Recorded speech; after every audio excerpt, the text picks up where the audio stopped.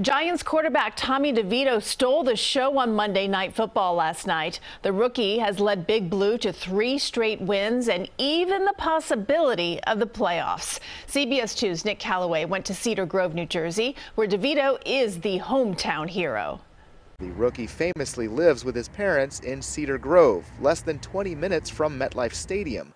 Neighbors recall following DeVito's career early on. He was working out, through college and stuff, and I would see him and I'd yell over to him and say, "Keep going, let's go, let's go." So for a guy from the neighborhood to be the face of the Giants is a point of pride here. I mean, he could have been anybody's kid, That's I guess that's the pride of it. He represents us all. Less than a mile from the DeVito family home at the Grasshopper Bar and Restaurant, customers can order a Tommy DeVito sandwich. And yes, it has chicken cutlets.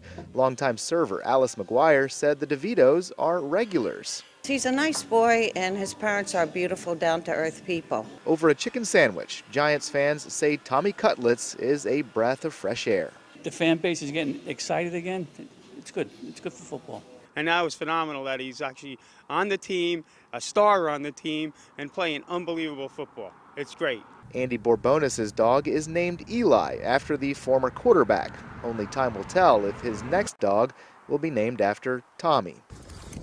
In Cedar Grove, New Jersey, Nick Calloway, CBS 2 News.